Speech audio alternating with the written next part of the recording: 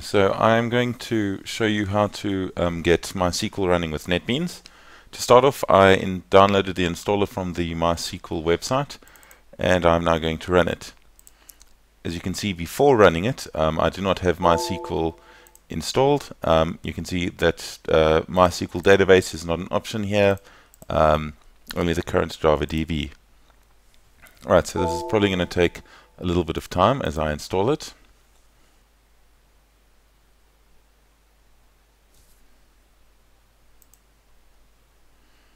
Okay, so I don't want to choose any of those.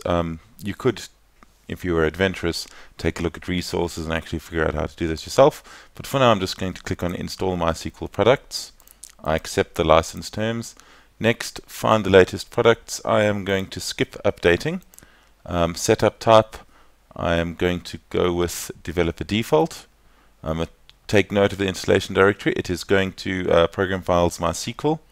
The data path is MySQL Server 5.6. Click Next. Check the requirements. Execute. It's now going to download the MySQL Visual Studio tools. It's going relatively quickly, thankfully.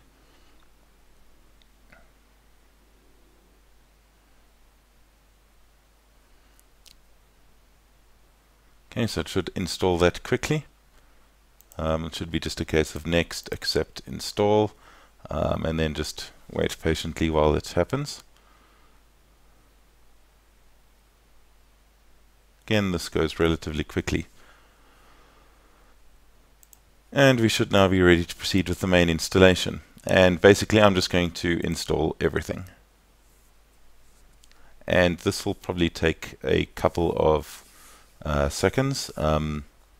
Couple of minutes. I'm probably going to, if I can, unless I get lazy, I'll probably cut this out. Otherwise, you're just going to have to sit and stare at the screen for a little bit. Okay, and assuming I did edit that bit out, you missed a very enthralling process of watching green bars progress through the screen. We're now going to go to the configuration. Alright, and over here we want to choose what type of machine we have. So development machine is the option you want to choose because we're going to be developing programs rather than hosting dedicated servers or anything like that. Enable TCP/IP networking. This is going to allow us to connect through the through Netbeans.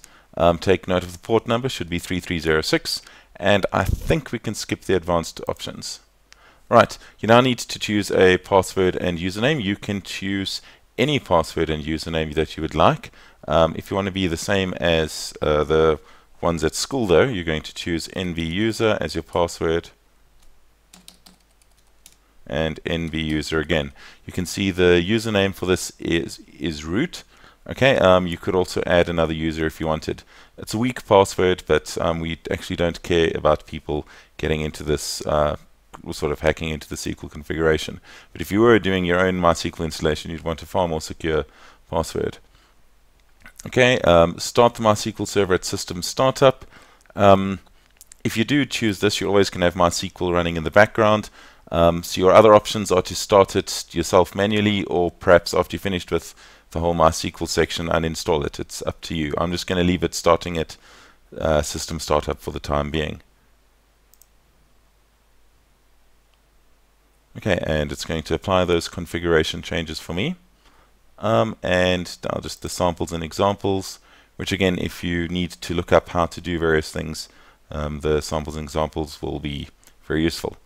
I can click Next, and I can click Complete Finish. It'll start my SQL Workbench. Alright, I am going to try and do this entirely through Netbeans, but I'm just going to test that this is working. So let's see if I can log on there. And that looks good. Great. So I know my username and password is working fine. I'm now going to close Workbench. Alright, I now need to somehow find some way to get this to recognize MySQL. So I'm going to right click on databases, and I haven't done this before, so I'm doing this, so bear with me. I'm going to go with register MySQL server. That seems quite reasonable. Server hostname, localhost 3306, root, and then nbuser. and I'm going to click OK. Alright, I now have MySQL Server. Right click here, click Start, and the path to the MySQL Start command is not yet set. Alright, and now I am going to try and figure out where this is.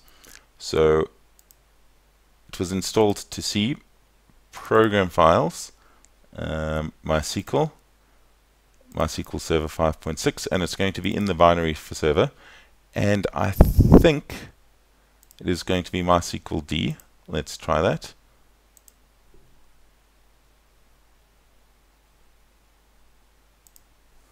And let's choose NB user as the password and choose remember password. Click OK. And there we go. That seemed to work.